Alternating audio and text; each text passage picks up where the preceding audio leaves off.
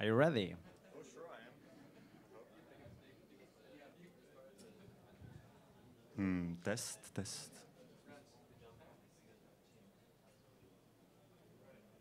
So how does this work? Wait, the other way around. Yeah, like this. Uh, second.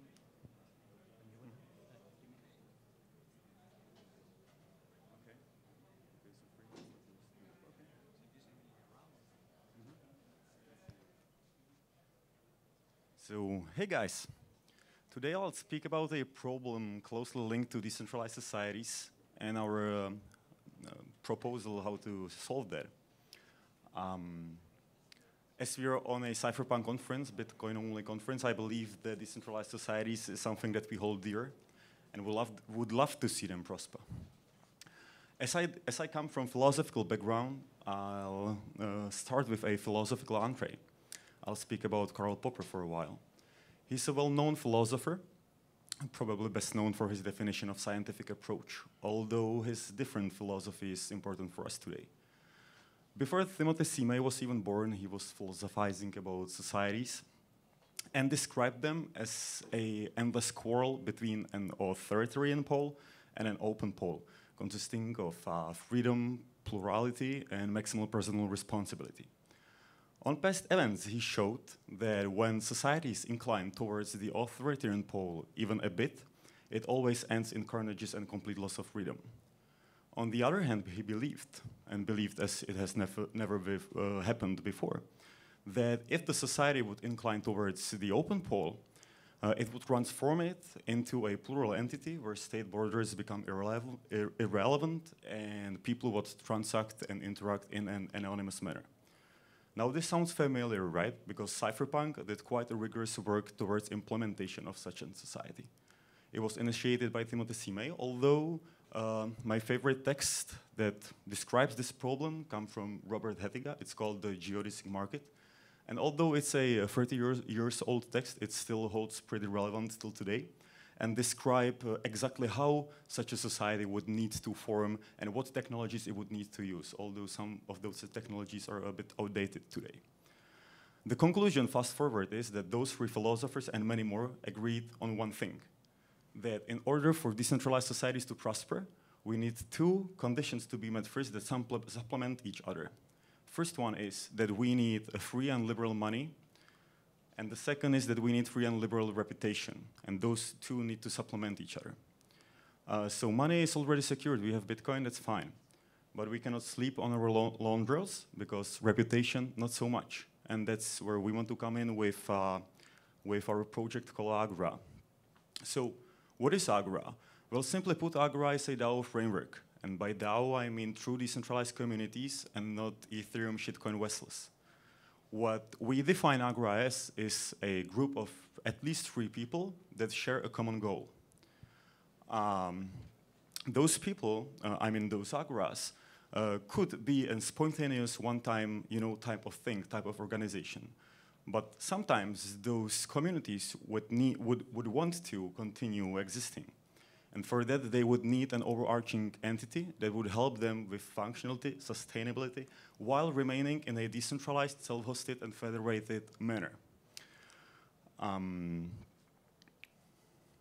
So simply put, we are working on a framework that would enable those communities to form to create decentralized governances, to help with management of solutions for projects, organizations, companies, etc.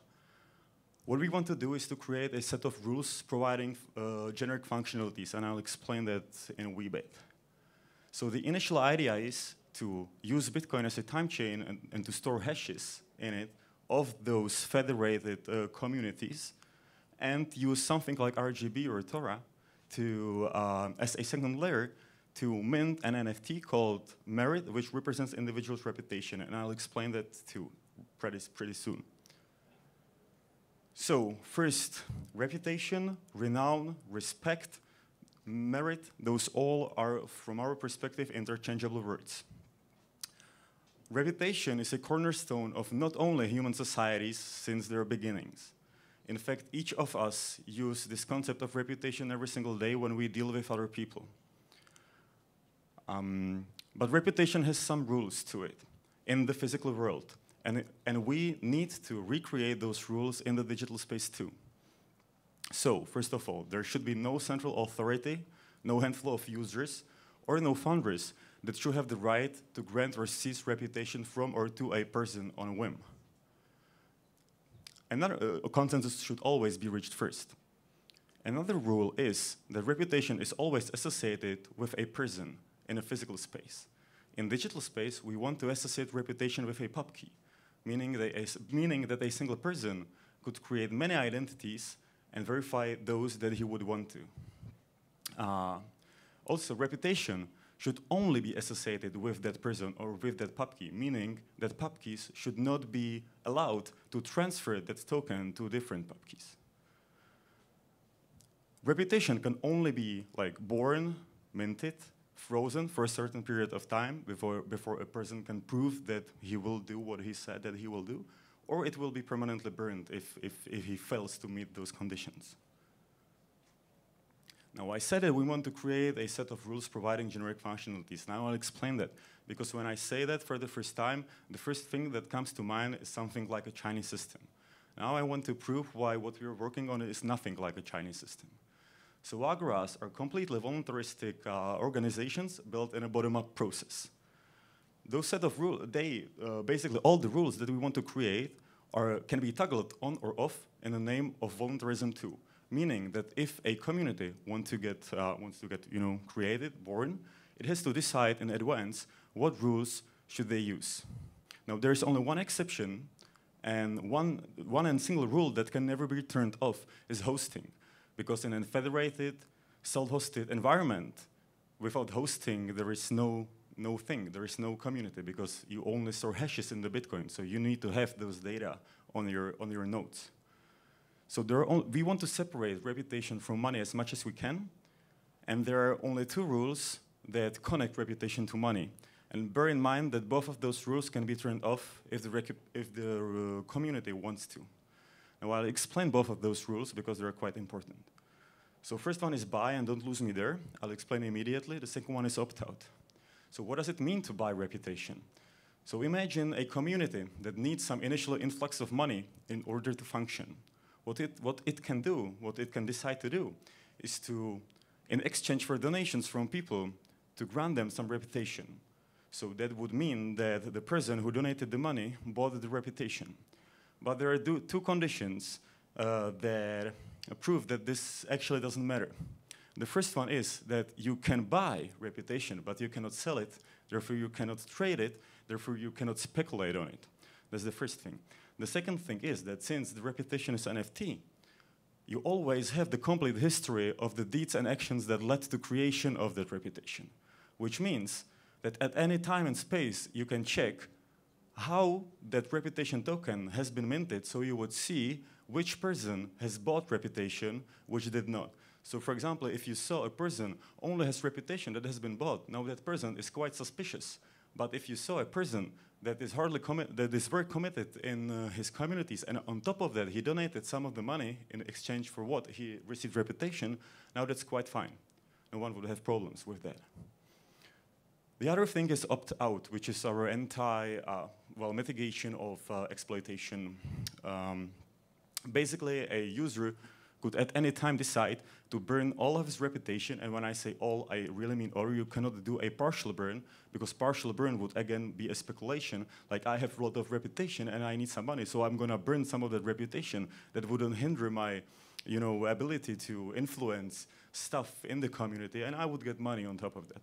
So no, we want to block that. So this is really an anti-exploitation rule that allows the user to burn all of his reputation, meaning he burns all the bridges with reputation, with the community, and in exchange he receives an appropriate portion from a communal Bitcoin pool, as most of the communities would need to have some funds, some communal funds. Physical verification is the origin of the peer-to-peer bottom-up process. Physical verification is, pardon me. Physical verification is basically a cryptographic handshake combating a man-in-the-middle problem. Now, this physical verification is there to combat the most threatening enemy to such systems, which are bot farms. Because a person could try to infiltrate the system by getting verification from one or two users, for example, going to such a conference, and since he would get an access, he could create as many pubkeys as he would like to, and he would verify them in between each other, and thus he could attack the system and try to Sybil attack it.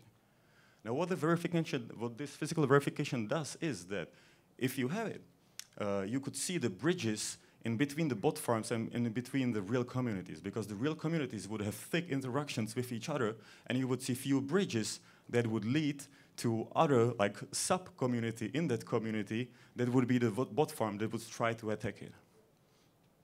This physical verification has many social aspects that we want to think about in the future. What we came up so far is some sort of delegation of reputation. We came up with like declaration of trust, meaning that when you create this physical verification channel, you could put some reputation in it, stake it in it, meaning that when you would cut that verification channel, that reputation would be cut. So that's sort of a declaration of trust, because the physical verification doesn't mean that you trust the person, it just means that you have met him and you know that he has a physical form. As of now, we work in a trinary system, which means that either the channel exists, the verification channel exists, which is 1, or it doesn't, which is 0, or from any party, it was disbanded, which is -1, which sort of starts this like chain of distrust. Agoras are a completely proposal-based system, which means that all the reputation minting, all the budgeting, all the actions within those systems are done through proposals. Proposals are created using unique templates, and they are basically smart contracts. What proposals are for is to store those actions that has happened in the Agoras, to provide, well, basically explanation and definition of how the reputation within the community has been created. It also is used for manifesting consensus within those communities and shape the ever-evolving paths of those Agoras. Some proposal templates require reputation freeze within them, such as minting new reputation and disputing old proposals, which both of them will be explained pretty soon.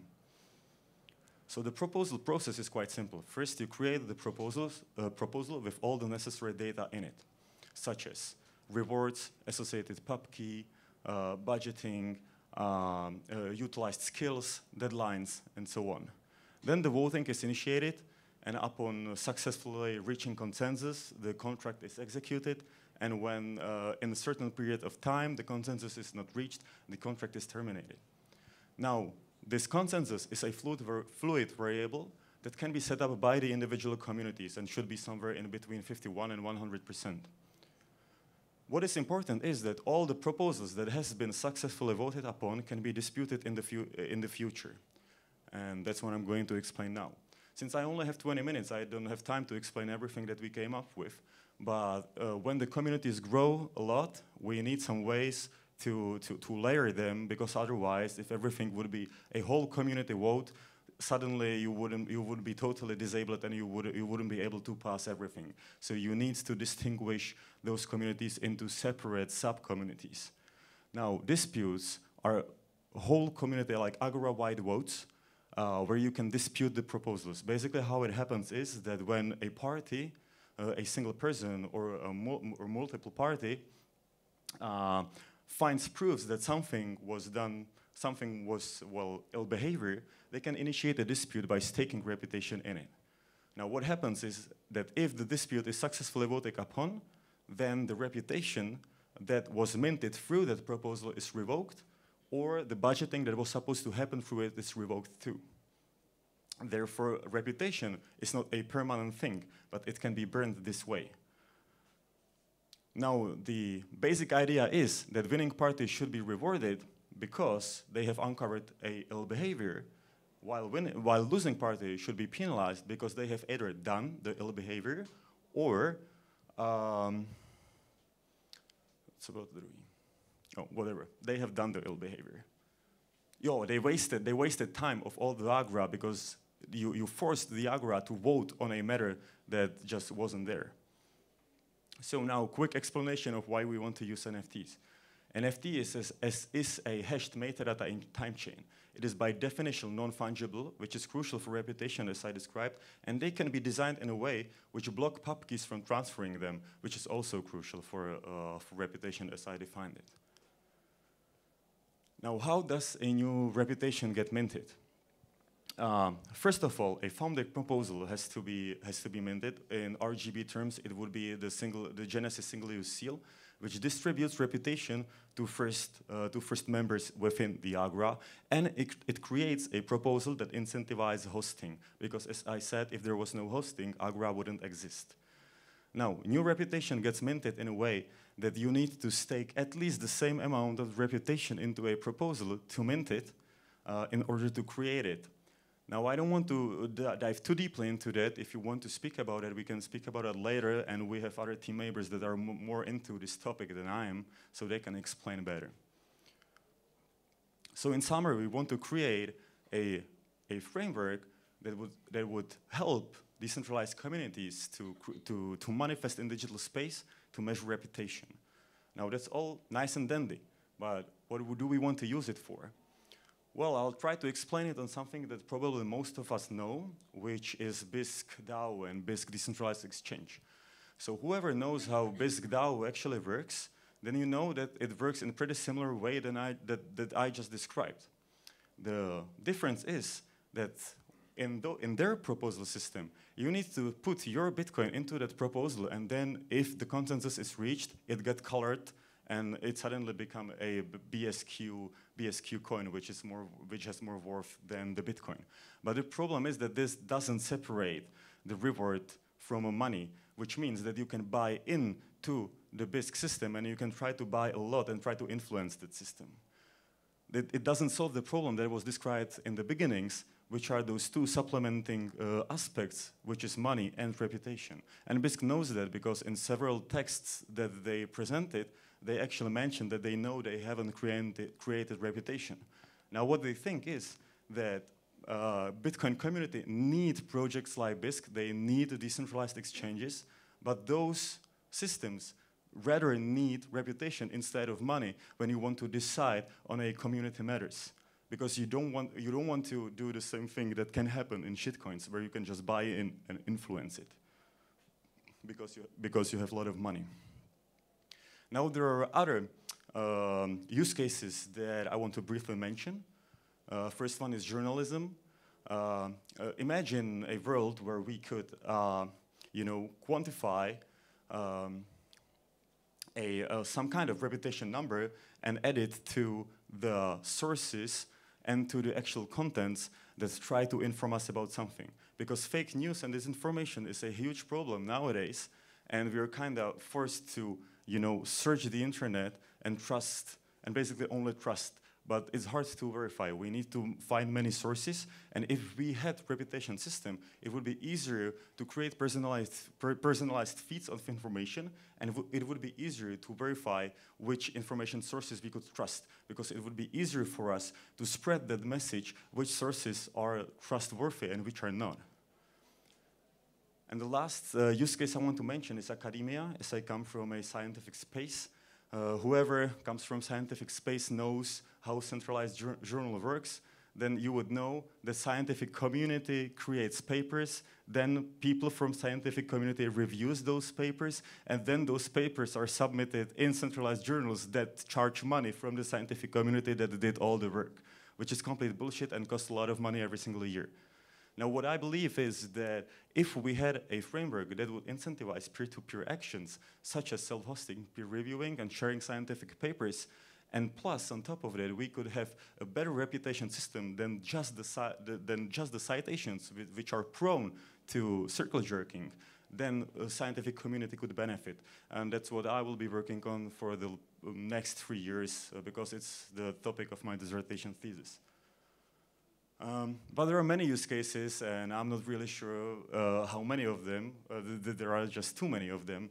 And what we want from you is to join the discussion and try to find the first successful pilot that is the most feasible and most easy and the easiest to create, because we don't know, we are not sure yet. We just are working on a conceptual model as of now. let's create a decentralized society together, guys. I mean, there is no one that will do it for us. So on this QR code, you can find a way how to join our Matrix self-hosted server. Join us there, join the discussions. We are prepared to host English-speaking calls. So whoever is interested, whoever is as passionate as we are, you can join us. And also, if you truly feel like it, you can donate some of your Bitcoin either through Lightning or on-chain. So that's it. Thank you for listening, guys, and I hope you enjoyed it.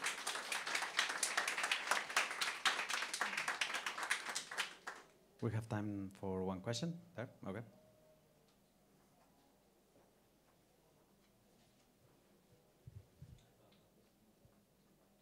Thank you.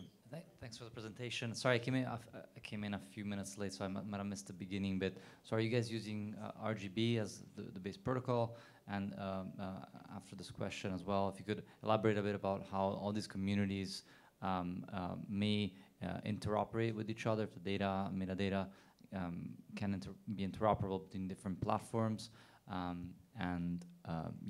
that'd be good. Good question.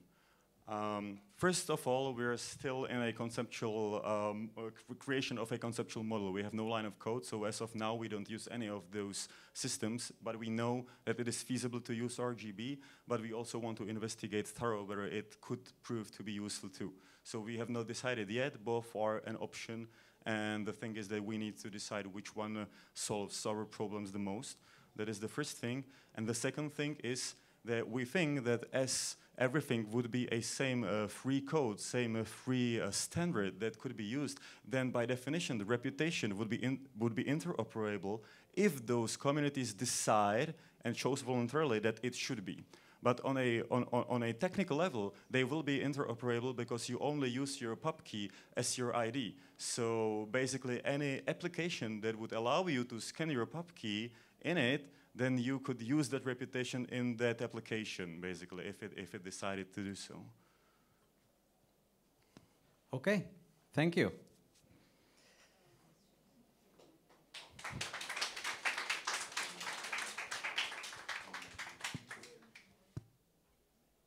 That's great, thank you. Okay, so, oh my God, at the end that was fast, 2 days. And we arrive at the end of SAT Stage 2022. I have to, the final words here. And I started saying that for me, 2019 was a change of my life. In the last years, I lived few life-changing moments, but 2019 Baltic Honeybadger was one of them, a quite intense one. Basically, at that point, I'm an architect as a profession, and I had a company. I'm neither of those things now. I'm Bitcoin only, and I work on Bitcoin. And yeah, we have seen many presentations, and some of them they were talking about seeds. Gigi was saying this famous thing of 12 words, no, to store your wealth and so on.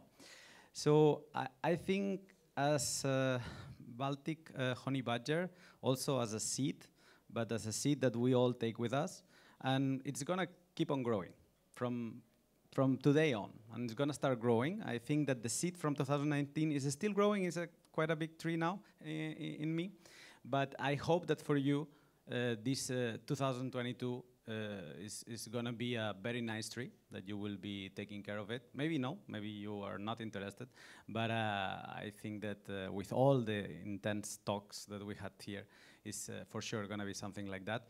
And yeah, aside from this, before leaving, I want to say thank you to all the volunteers, all the technical people, and all the team that made this possible.